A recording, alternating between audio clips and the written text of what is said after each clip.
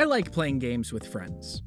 All sorts of games, ranging from shooters to board games to just about anything you can think of. But there's one type of game I never touch. Sports games. I don't like them. And that brings me to today's topic. Golf. Yes, I'm serious. See, the thing about golf games is that they range from being realistic sports simulators to being the most silly, creative games that I've ever played. And one thing that they do really, really well is the ability to play them with friends. With the current state of the world and everything, you'd be hard-pressed to find someone who doesn't need more ability to spend time with friends. So, in order to accommodate for such a situation, I found 3 of the wackiest, weirdest golf games I could find, and I wanted to take some time today to share them with you. But before we get too far ahead of ourselves, please like, comment, and subscribe for more content like this. I really enjoy making these videos, and it helps me out a lot if you show me some support. With that out of the way, let's get going. The first game I want to introduce to you is 100-foot robot golf. In it, you play golf as, you'll never guess, giant robots towering probably near or around 100 feet. Or in some cases, just giant monsters or skeletons. Honestly, this game is as chaotic as they come. You can ram into your friend's ball to prevent it from gaining grounds, you have the ability to use special moves, and the game is hilariously narrated by the McElroy brothers. I'm not even kidding, I feel like more often than not, the narration had me nearly crying of laughter. The lines range from regular funny to related to what's happening to just off the wall, completely random. They're truly the best part of the game, but that doesn't mean it's the only good part. Each golfer you pick is a different type of giant robot, as I said, but they also have slightly different styles of golfing, as in how you power your shot. From holding the triggers to stopping spinning wheels, there's only a handful of options, but each one will take a second to master.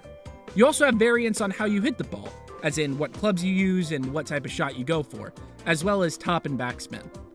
My favorite golfer is Project C, by the way, which is both Voltron and a bunch of corgis operating a giant mech. Can you really get much better than that? Course diversity abounds in 100-foot robot golf. You have islands, underwater cities, and, as is to be expected as always, the moon. Each environment has destructible surroundings, so you could theoretically follow the design of the hole, or you could first destroy those pesky buildings in the way and go straight for the hole. And don't worry, since your shot trajectory is visible for all players to see, your friends will get in the way of your shots. It isn't they might or might not. It will happen at least once, and you will hate them forever after it. At the beginning of each match is a classic 90s anime-style introduction to each of the golfers you've selected, which is hilarious in its own right. And at the end of each hole, every golfer is awarded with a title that has absolutely zero bearings on what previously happened. Sadly, every player sees different awards and hears different commentary, but still, it's an absolute joy to play with your friends. But what if you don't have any friends available to play at the time? Luckily enough, the game does have a single-player campaign, and it is weird to say the least. Before each round is once again an anime-style scene to give context for what's going on, but the dubbing quality for what you're seeing is just... Oh, I hope it's that young fella, you know, what is his name?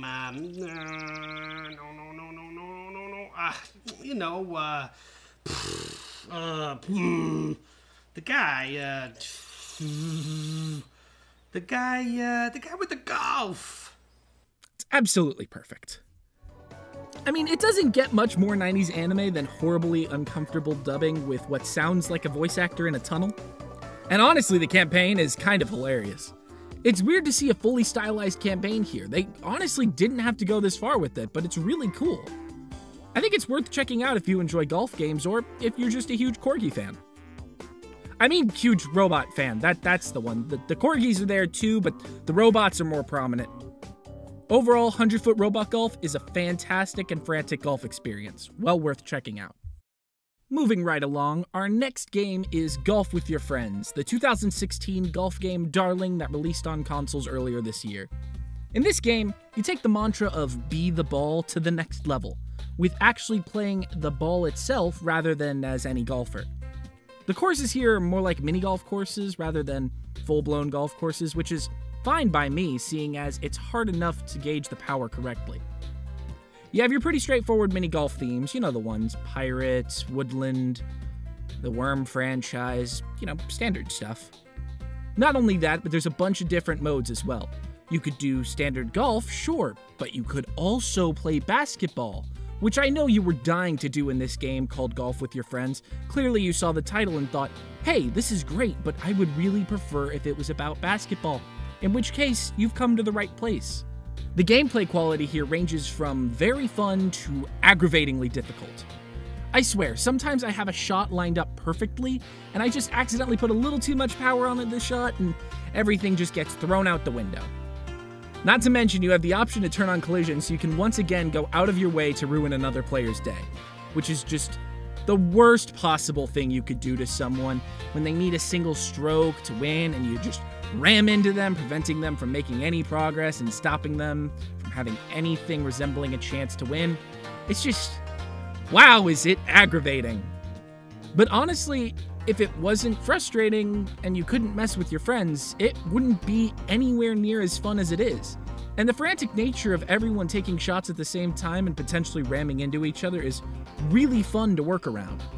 Honestly, I'm just more in shock than anything else. Golf with your friends is fun, but it's some of the most incredibly annoying course design first.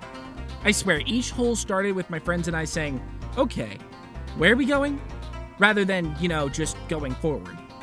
I mean, don't get me wrong, one of us still went full force right out the gate, and it wasn't easy to get away with. Not to mention, some of these holes are long. And if you have the stroke limit set to 12 like we did, since that's what's standard, sometimes you're less likely to even make it to the end before being out of time. And don't even get me started on having to reposition yourself to make a shot for basketball. Perfectly good par quality runs were ruined because of the precision required to make the basket. Yes, I'm still bitter. The last game on our list today is arguably our weirdest one yet, but not for the reason you'd think. See, this one is weird because it's a regular golf game.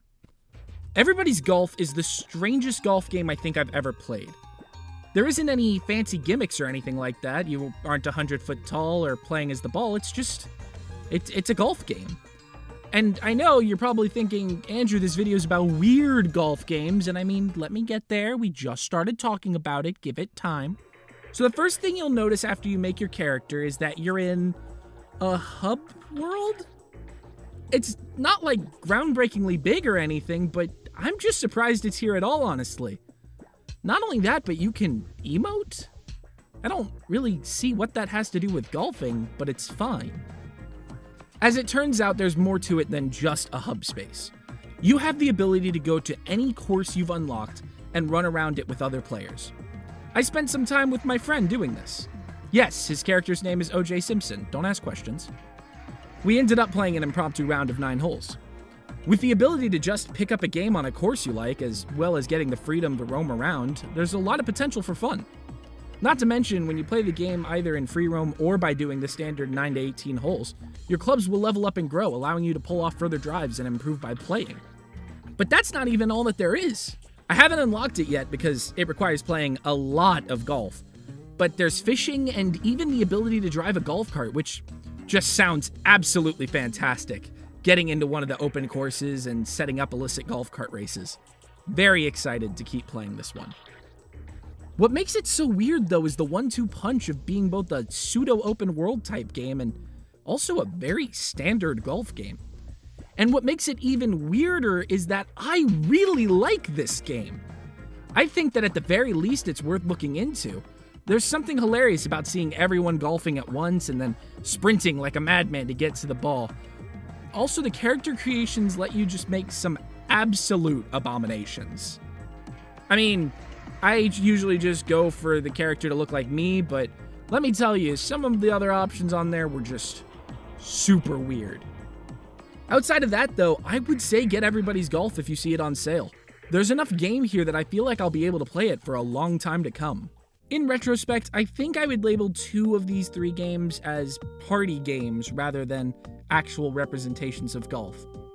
That being said, though, All three of these games are an excellent time with friends. The pure frantic and fun energy is perfect for when you feel stuck in a rut. And who doesn't love some friendly competition amongst friends? As long as you and your friends know where to draw the line between friendly competition and just being jerks to one another, that is. I think that these three games are excellent ways to get a little bit of social interaction with your friends from the safety of your own home. Thank you, as always, for watching. This was a super fun project for me, and I hope you'll stay tuned for more. And hey, I've gotta say, you have just amazing eyes. Like, wow, I'm speechless. They're so easy to get lost in. As always, I have been Andrew, and I hope you have an awesome day.